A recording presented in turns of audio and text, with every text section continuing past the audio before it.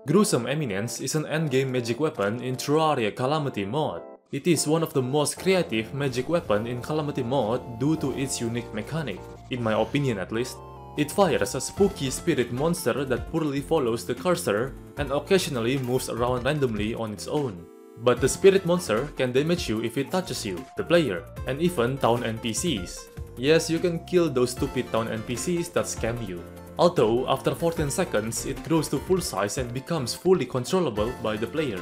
To obtain this weapon, you need to exhume Ghastly Visage, a magic weapon dropped by Poltergust, and exhume it at the Brimstone Witch NPC, which means you basically have to beat Supreme Calamitas first in order to get this weapon. You really need to be careful when using this weapon, as you can literally kill yourself with your own weapon. That would be embarrassing to watch. I actually think this weapon is not too viable to be used in any real combat scenarios, especially against hard and fast bosses. And of course, it's basically unusable in no hits. But not every weapon needs to be effective in combat, because I think this weapon is fine as it is. It is unique, funny, and creative. I like this self-damaging magic weapon. I think Calamity should make more weapons like this, probably buff the damage a bit, and make it more rewarding to use. I'd like to see more high-risk, high-reward self-damaging unique weapons in Terraria. That will be a creative and welcome addition.